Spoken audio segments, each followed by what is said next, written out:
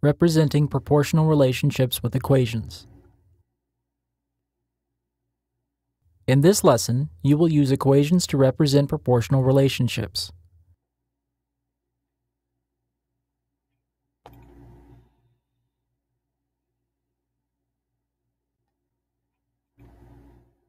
Joanna is hosting a movie night, and her guests are getting hungry. She needs to order 40 slices of pizza to feed them all. The total cost of 40 slices of pizza is $80. Joanna knows that the cost of one pizza slice is $2 because she divides the total cost, $80, by the number of pizza slices, 40. The unit rate in terms of cost per pizza slice is $2. In this example, the relationship between cost and number of pizza slices is proportional. A unit rate is the constant of proportionality between these two quantities. We can express a proportional relationship between two quantities as an equation using their constant of proportionality.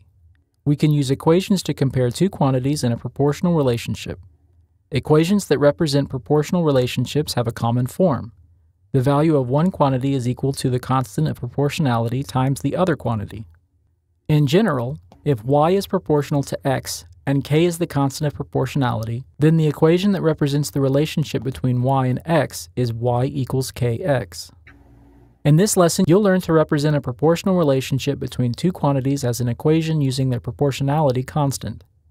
You'll also learn to find the value of one quantity in the equation if you know the value of the other quantity and the constant.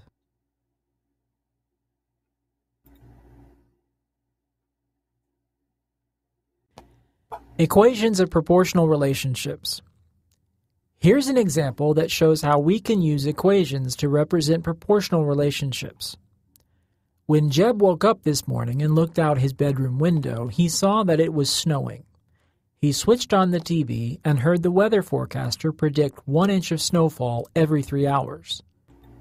Let's write an equation that shows the relationship between the snowfall in inches, W, and the time in hours, T. First, we need to find the constant of proportionality in terms of inches of snowfall per hour. Constant of proportionality equals snowfall in inches over time in hours, equals 1 inch over 3 hours. Okay, at this point, they keep using this term, constant of proportionality. Like I've suggested for you to do, is try to click on the Resources tab, try to find it in a glossary. I was unable, there's no glossary for this lesson. So I click on the dictionary. I type in the word, constant of proportionality. And it wasn't helpful. Proportionality might be, but that wasn't helpful. So I went to the trusty internet. I looked up constant of proportionality. It's the constant value, often written as K, relating amounts that rise or fall uniformly together. It is the ratio of the amounts y and x. So the ratio of y and x is the constant. Price per gallon, your wages per hour, things like that. So put another way, y equals k times x. So these are just flipped around to figure out a different type of formula. For example, you're paid $20 an hour. The constant of proportionality is 20 because pay equals 20 times hours worked. I did copy that and I pasted it into my notes in case I needed to see it later.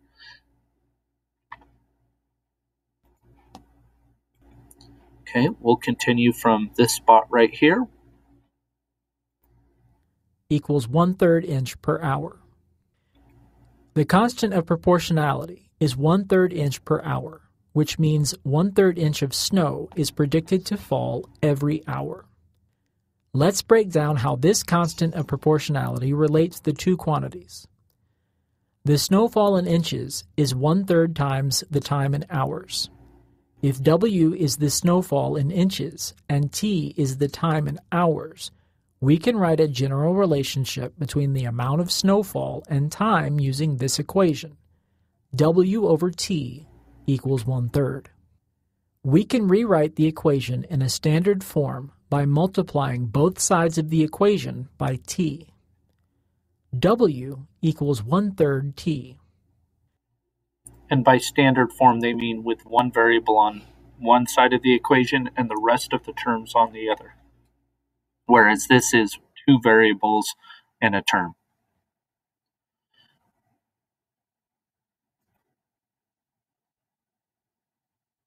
Let's look at another example of a proportional relationship. Olivia is making bead bracelets for her friends.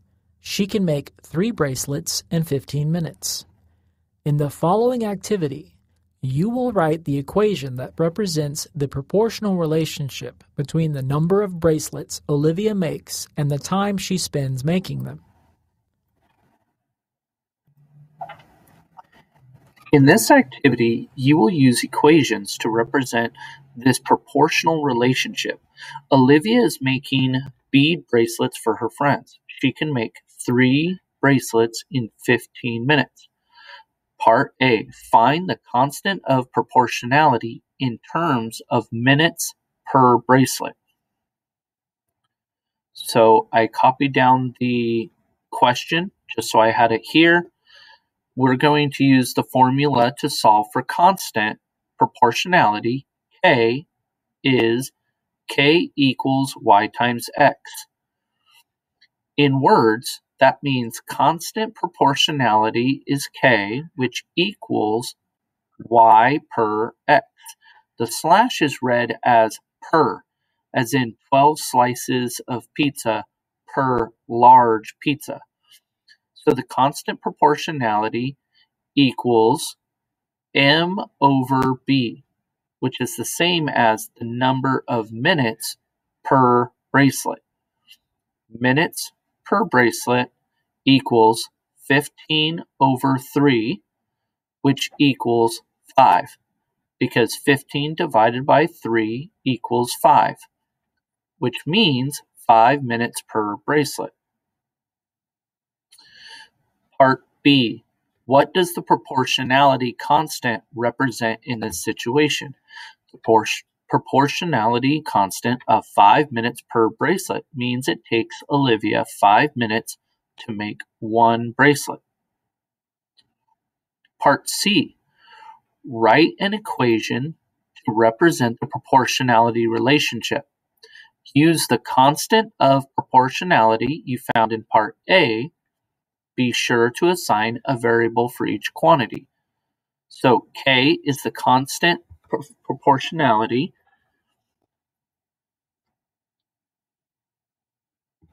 and K equals constant of proportionality, which is 5 minutes per bracelet from Part A. M equals minutes, B equals bracelets. So the equation is K equals 5 times B.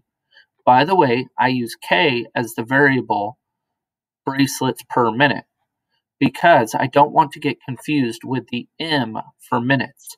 When I click on submit and show sample answer, they are using M for the constant. I'm not sure why. Here's another way to set up the equation. Time equals constant of proportionality times the number of bracelets, where we let M be the time in minutes and let B be the number of bracelets. We substitute the variables M and B and the value of the proportionality constant, 5 minutes per bracelet, into the equation. M equals 5B. Okay, part D. Now find the constant of proportionality in terms of number of bracelets per minute.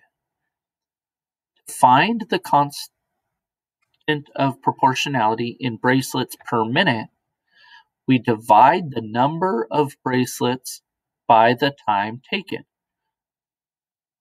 constant of proportionality, K, equals 3 over 15, we can reduce that, and that equals 1 over 5 bracelets per minute.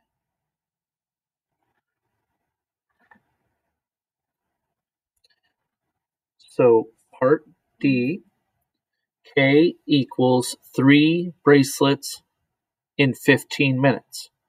So we know that that is K over 15. Sorry, K equals 3 over 15. K equals 3 over 15. If we divide that by 3 to reduce it, we get 1 over 5. 3 divided by 3 is 1. 15 divided by 3 is 5. So we're simply reducing it. So that leaves us with 1/5 bracelets per minute.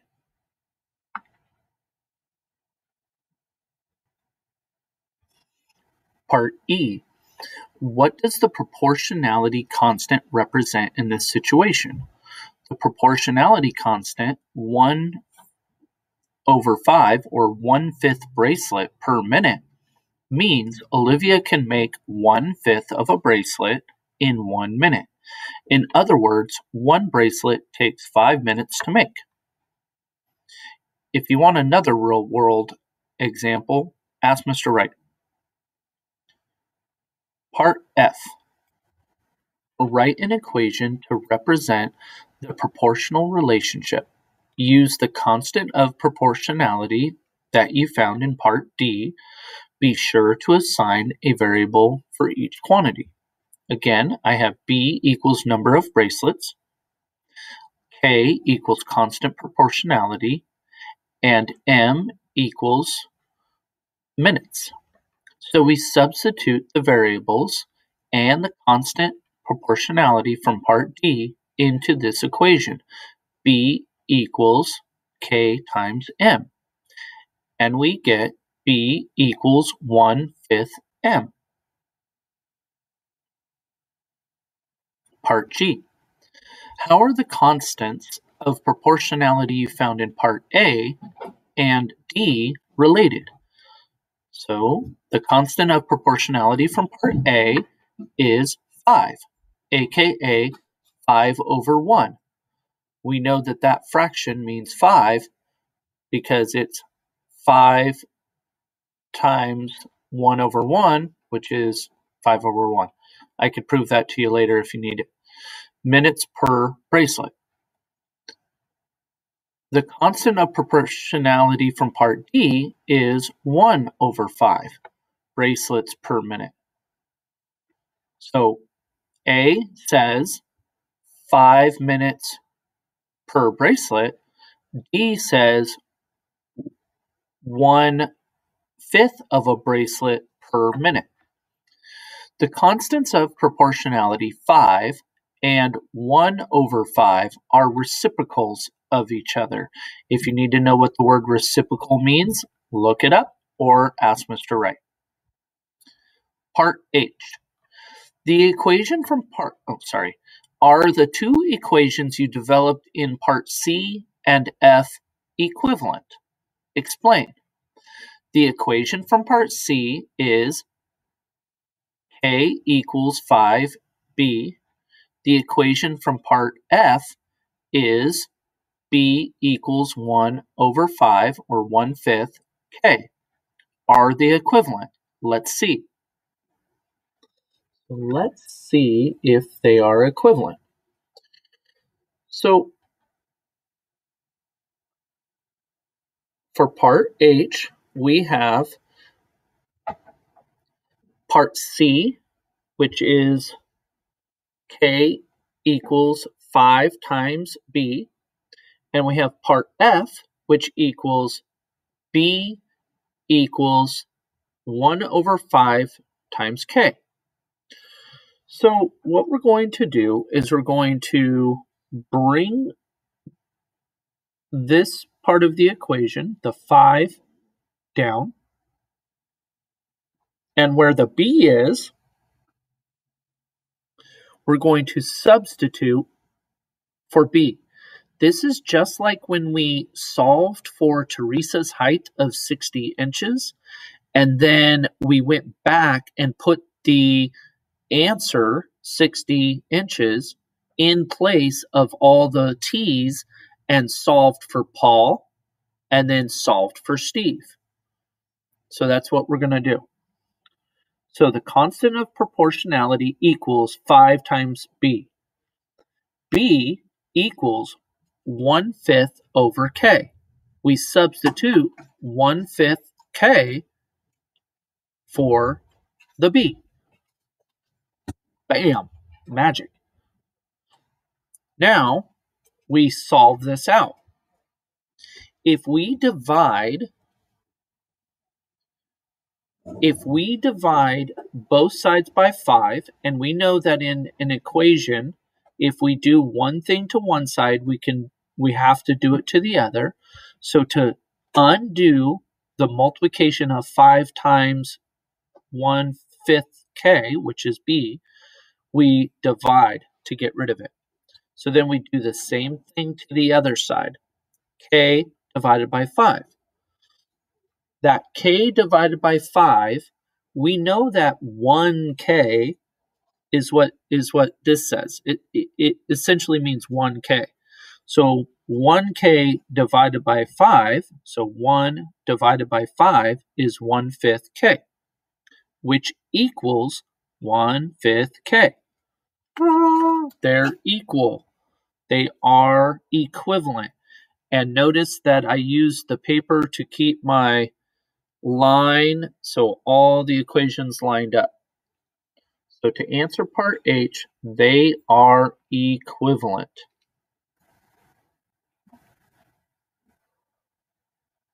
You've seen that we can represent a proportional relationship between two quantities as an equation using the constant of proportionality. In standard form, the equation of a proportional relationship will always be in the same form, y equals kx. In this equation, y and x are the quantities, and k is the constant of proportionality.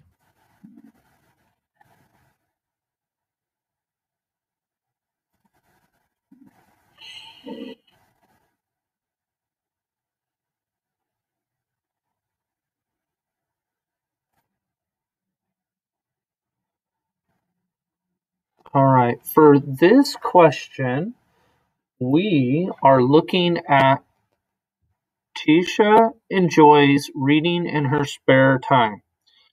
She reads 4 pages every 1/10 of an hour.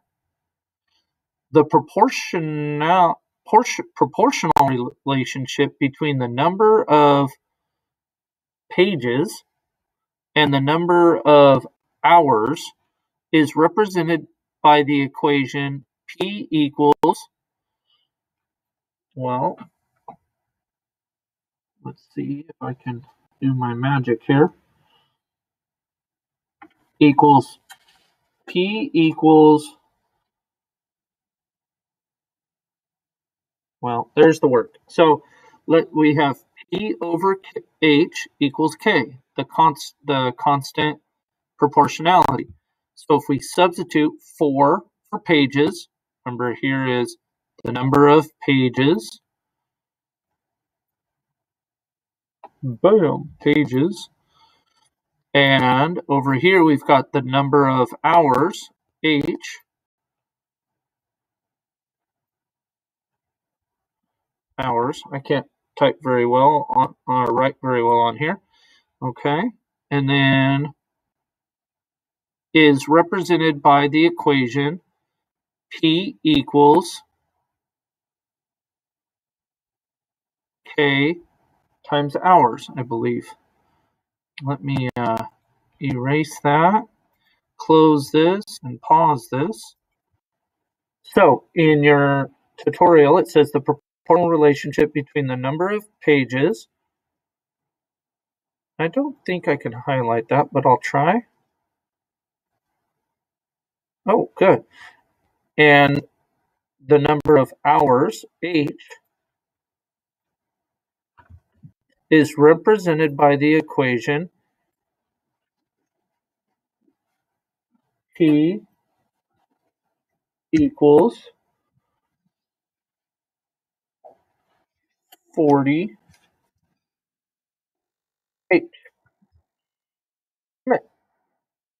Write the standard equation write the equation in standard form with a constant of proportionality greater than 1. So P by itself is the standard form. There we go. Next.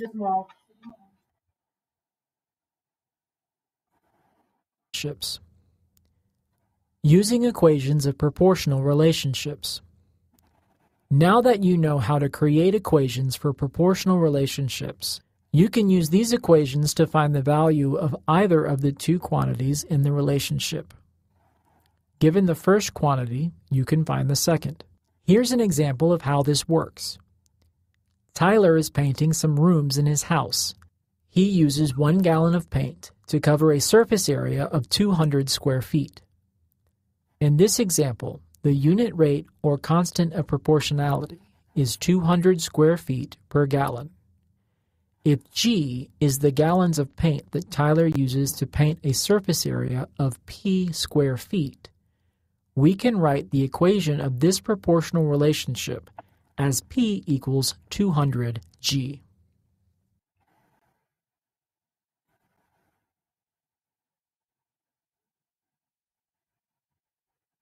Using the equation P equals 200 G, you can find the number of gallons of paint Tyler needs to paint a specific area of his home. You can also use this equation to calculate the area Tyler can paint using a certain number of gallons. The equation is very handy. For example, to find the area that Tyler can paint using 1.5 gallons of paint, substitute the value of G, 1.5, in the equation and solve for P. P equals 200 times 1.5. P equals 300. With 1.5 gallons of paint, Tyler can paint an area of 300 square feet. This goes back to the pizza problem at the very beginning. For example, we have either the number of slices per person at the party, and we can figure out how many slices we need, or we have how many pizzas, and we can feed how many people at the party. It's just the relationship is proportional in that we can use it either way. It just depends on what we're trying to solve for and the information we have. If you're given the total area in square feet that Tyler needs to paint and the proportionality constant, you can find the number of gallons of paint Tyler needs. For example, if Tyler wants to paint an area of 500 square feet, you can find out how many gallons of paint he needs by substituting the value of P, 500, in the equation and solving for G. P equals 200 G. 500 equals 200 G. 500 over 200 equals G. 2.5 equals G. Tyler needs 2.5 gallons to paint 500 square feet. Buying 2 full gallons won't be enough. If Tyler cannot buy a half gallon, he will have to buy 3 gallons, knowing he'll have some left over.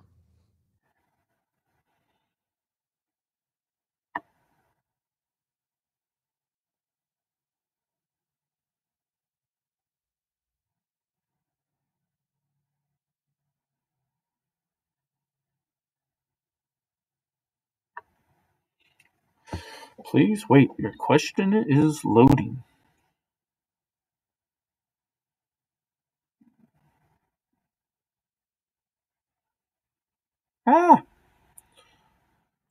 Our answers are there. You didn't see that. Select the correct answer from each drop-down menu. Nick bought apples at a farmer's market, where 5 apples cost $4.45. If Nick bought 7 apples, he paid how much? If Nick paid this much for some apples, he bought how many apples? So let's pause this and look at this other option over here. All right, so we have the problem. If Nick bought 7 apples, he paid how much? So the first thing we need to know is the constant proportionality. The constant proportionality is that 5 apples cost $4.45. That's the given. That's what they put on the sign. We don't need to we can't change that. That's why it's called a constant. The number of apples he bought, the number of dollar bills in his wallet, those things might change.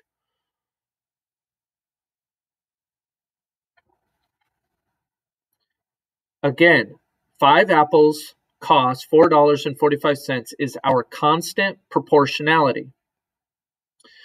So we take the cost, $4.45, and we divide it by 5 because 5 apples cost that much, and we get how much per apple. Again, if I used a calculator, I type in 4.45 divided by 5, leaves us with 89 cents per apple. So if he buys 7 apples, as the problem suggests, 7 times 89 cents equals $6.23.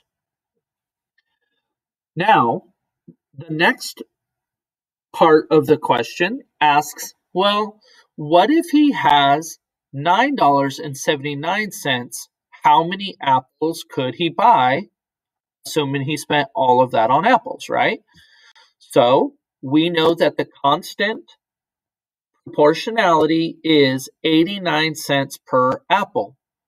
So we divide $9.79 by 89 cents, and through the magic of television,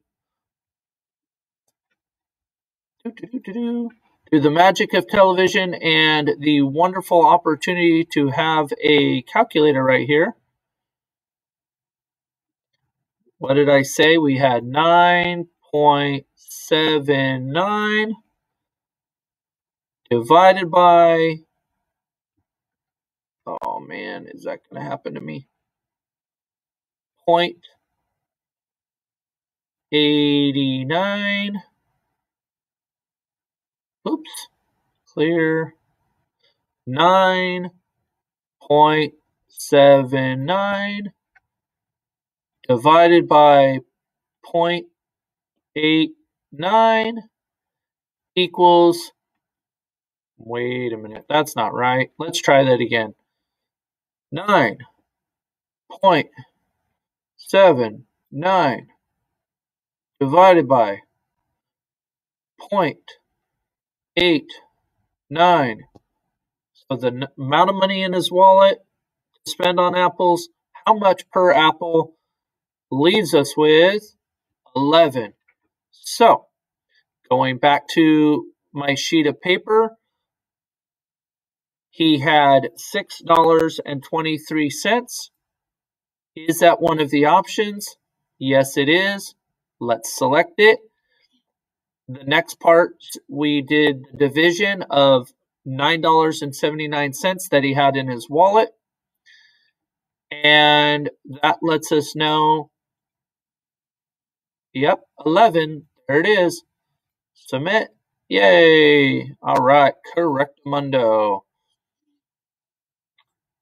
Be sure to look at the explanations as needed. I sure hope this is recording right with all these lags.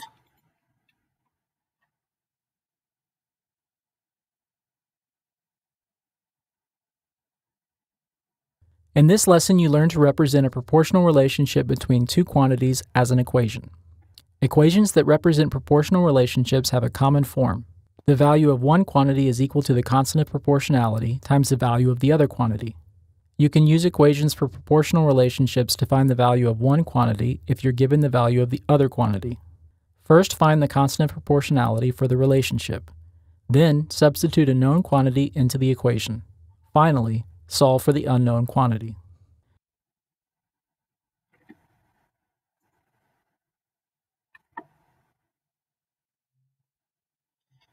Congratulations, you've completed the tutorial on representing proportional relationships with equations. Please note that it sounds more difficult than it actually is. We do this kind of stuff all the time. Before birthday parties, before we spend our paycheck, all of that. You know, we look at, oh man, if I work 40 hours this week and I make $15 an hour, how much am I going to have on Friday in my paycheck? Or, I only got $350 in my paycheck. Divide that by how much I get paid, $15 an hour. That means I worked 30 hours this week, but I know I worked 40 hours this week. Wait a minute, my check is light. It's too thin. I should have gotten more. I'm missing part of my money. So we do that kind of math all the time. This is just putting the words to it and to show you how easily you can flip between the two. All right, remember to do your guided notes. Remember to submit them. Remember to do excellent on the mastery test. Have a great one. Be safe. Cheers to your greatness.